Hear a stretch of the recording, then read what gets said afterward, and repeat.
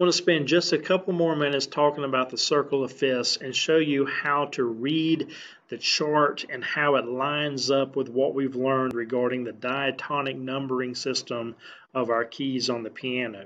So for the key of C, for example, we've learned that C is note 1, D is note 2, E is 3, F is 4, G is 5, A is 6, and B is 7.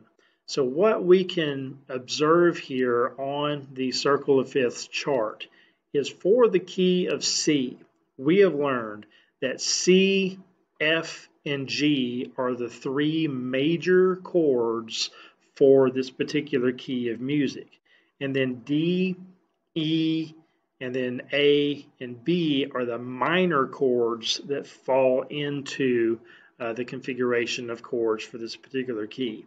So if C, F, and G are the main three major chords, when you're looking at the circle of fifths, what you will notice is C, for this example, since we're in the key of C, would be the focus or the central chord that we're going to look at. The 4 chord would actually be to the left of the main chord for the key. So this is chord 1. To the left of it would be chord 4.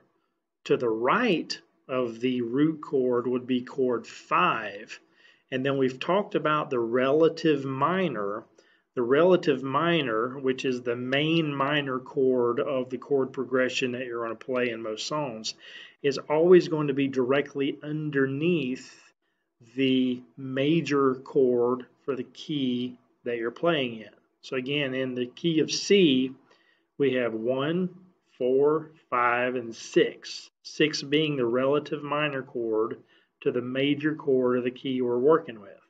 So that works out here on the circle of fifths of C is 1, F is 4, G is 5.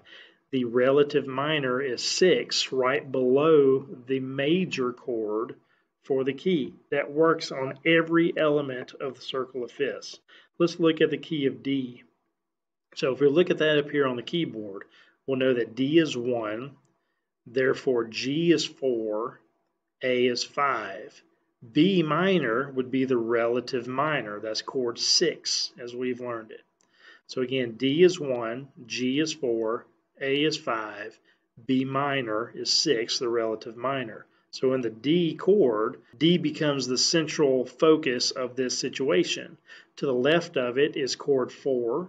To the right of D is chord 5, and the chord just below the major chord for the key is the relative minor, which works out to be the B minor because that's chord 6. That will work in every single key. So if you're in some weird key and you want to figure out what the other major chords are and the chord progression, including the minor, the relative minor for that key, you simply use that technique. So let's look over here on the E flat major chord.